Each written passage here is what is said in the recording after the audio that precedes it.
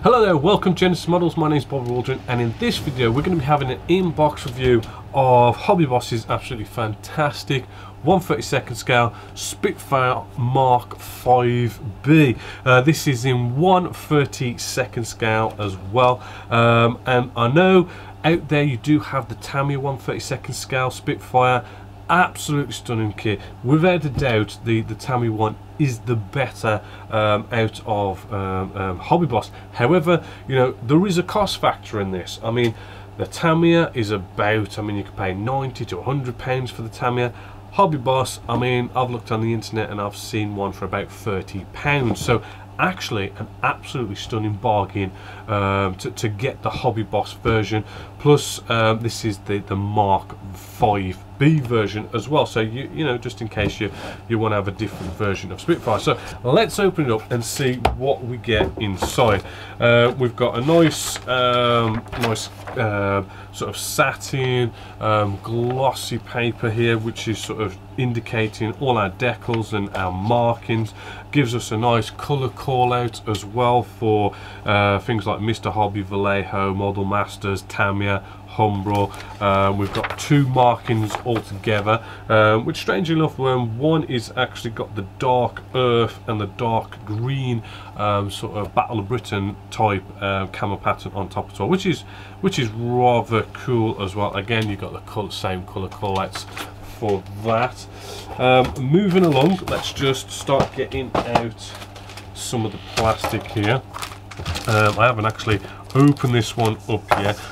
It is a big kit, so I don't want to get out every single piece, every single sprue. I just want to sort of give you a general idea.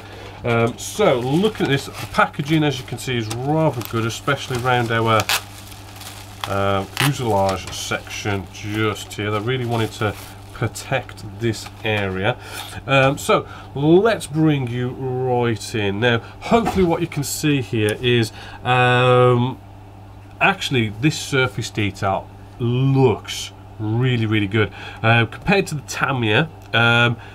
You know, I mean, it's sort of getting close to it. I mean, it's not as good as the Tamiya. I mean, we've got lots of recessed rivets along here. They are fine, but I don't think they're finer than the Tamiya one.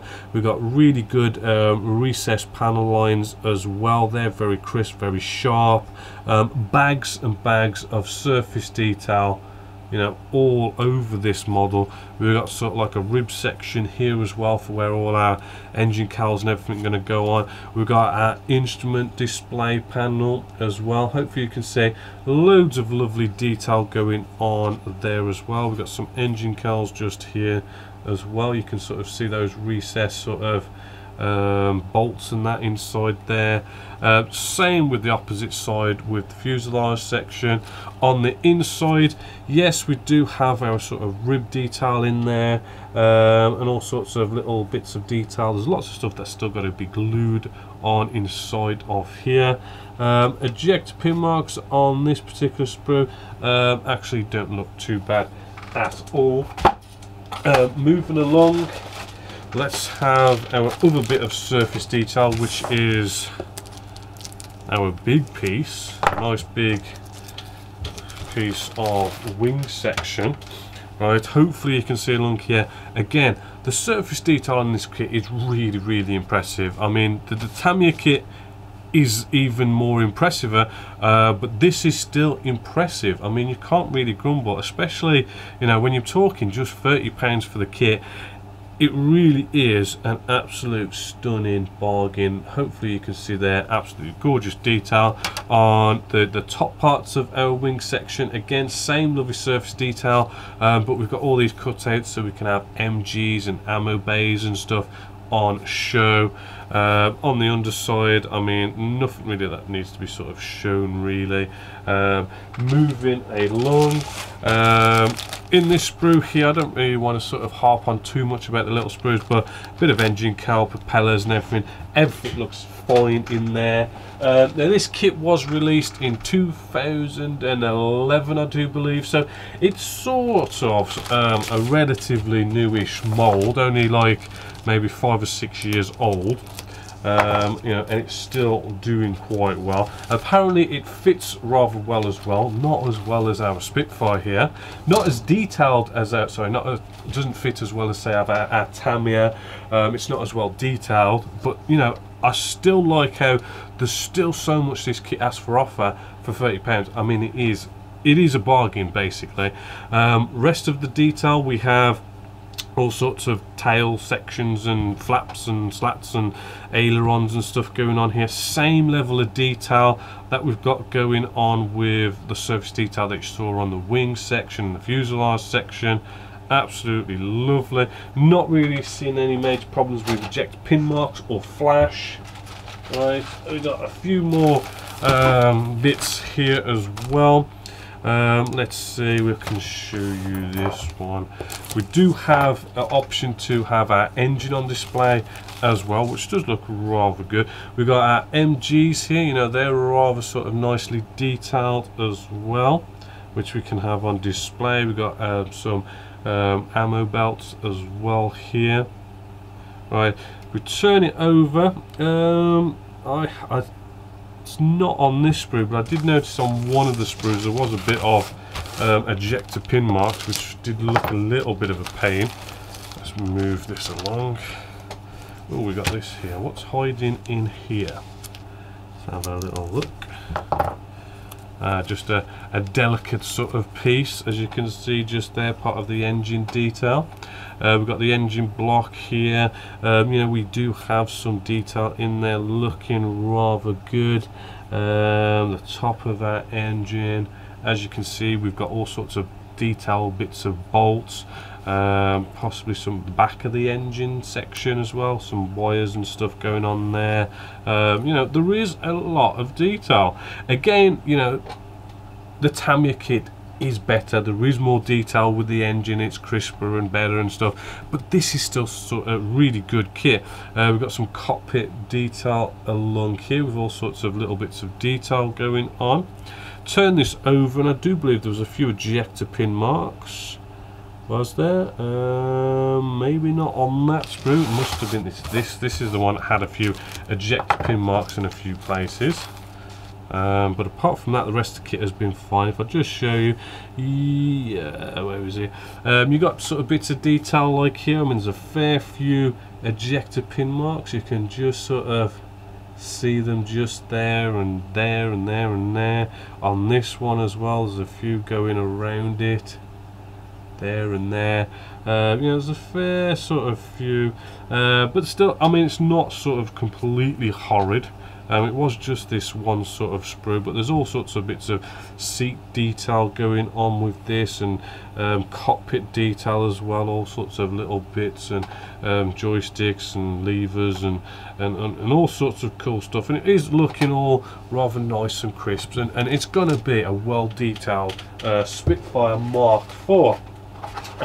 Then we have some clear parts just in here. We do have rubber wheels, which is also rather cool.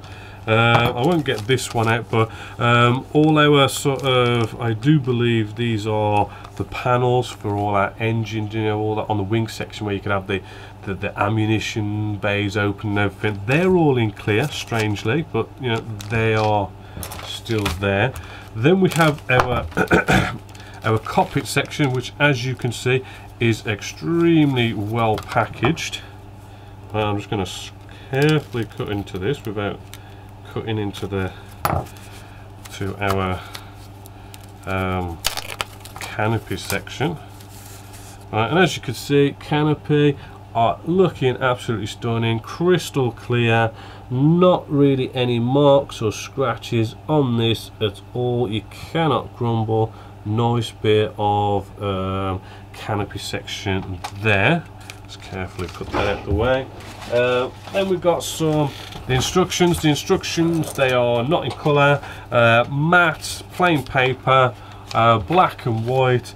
It goes through the instructions, you know, quite clearly, enough to sort of get you there, you know, and it is a simple construction. You got the cockpit first, then it's your engine section. Bring your do some of your internal ammunitions and MG bays, and bring your two wing sections together. Bring your two fuselage halves together, and then, you know, you bring the rest of the model together, and that's it. It is quite simple. It's a lot more simpler than the Tamiya 1/32 scale, put it that way. And you do get some options of having some bombs as well. The decals or decals, right, in their own nice bit of packaging as well. Right, we do have, I do believe, I may have to cut this just slightly. Carefully cut into this. Right, we do have our decals here, which they are made by Hobby Boss. We do have our instrument display panels on here and some nice sort of logo work and everything. Looks in registry, looks kind of good. I have done, when it comes to decals, it's always a case of you don't really know until you actually put them down whether they're going to be good or not, or what decaling solutions they're going to sort of work with. I have found with Hobby Boss that they're not the best in the world, but you can sort of, you know, just about get there in the end with them. Then we have the biggest section of decals just on here. We just open these up. As you can see, we have nice detail on here. You can sort of make out the smaller print on here. They are a little bit on the glossy side, right? They do look in registry. The colours are sort of all there, not really any sort of fading. There should be no real sort of major issues, hopefully, with these decals. So that is the whole kit, and I think really, just to sum this up, it's going to look an absolutely fantastic kit. It's not going to be so far behind the Tamiya 1/32 scale, but at £30 to go out and buy this kit, it just makes it. It's an absolute bargain. I couldn't, to be honest with you, I thought it was going to cost more than I thought it was going to be, because actually you do get a lot of plastic, a lot of detail, and a lot of stuff here for just a simple case of £30. A lot more bargain than the Tamiya one. So it is definitely a big thumbs up and a well recommended kit here at Genesis Models. So hopefully you've enjoyed that. So until next time, my name is Bobby Baldwin, this is Genesis Models, and I hope you've enjoyed.